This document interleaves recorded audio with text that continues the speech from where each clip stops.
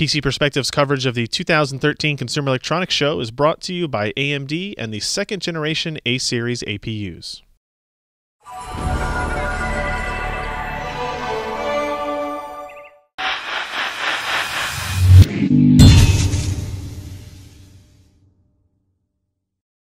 Hey everybody, Ryan here again at the ASUS Suite. We're talking with Nick. We're going to go over a couple of interesting displays that they're showing for the first time at CES. So what is this one here that we're looking at that's in kind of a two-way graphics configuration? Yep, so here we're showing our VG248QE. This is the world's first 144 Hz 1 millisecond response time monitor.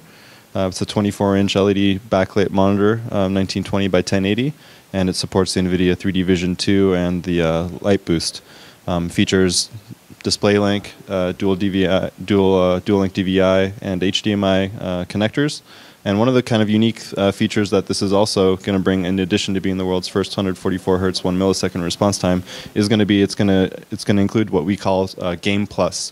And these are going to be some overlay features. Some like the 3D complaints or kind of problems that people have are the crosshairs. Right. So this monitor is going to include 4 different preset crosshairs that you're going to be able to overlay yourself using. And that's hardware on the display? Yes. Okay, interesting. As well as some timer functions as well. Okay. Now, do these have integrated 3D Vision controllers and that stuff in it? I don't see like an adapter. Do they have any of that? No. No? Okay, so you still need the external adapter for that, but okay. Be able to go out and buy the kit separately.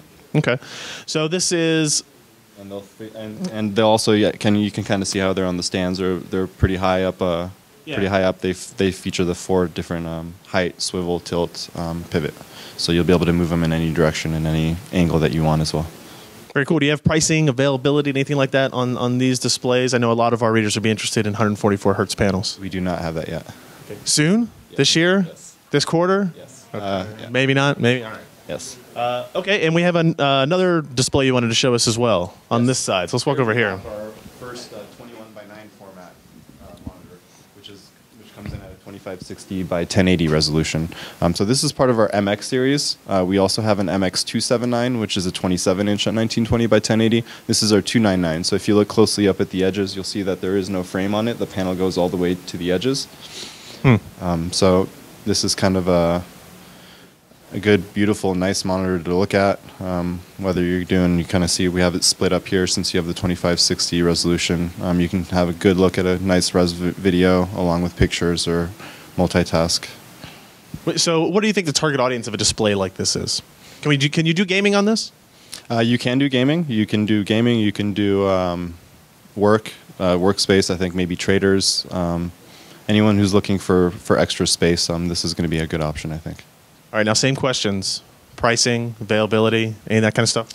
Pricing on this one is going to be at $599, and availability, I believe, should be end of March, or end of February, or mid-March. All right, very cool. Thanks.